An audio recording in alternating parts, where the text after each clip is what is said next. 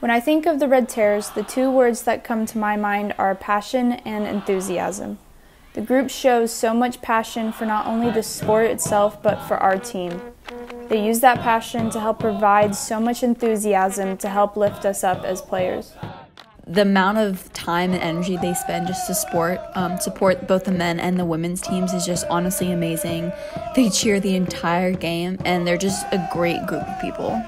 The group is there every game day without fail, whether it's sunny or raining, hot or freezing cold.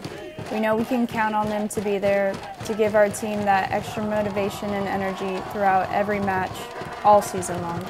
It's just super honorable, the amount of time that they dedicate to come watch us and support us really truly means the world. They don't have to be there, but they stick it out through the super hot weather, through the rain. They're right there through everything. I love the smoke after the goals. That I think is super cool.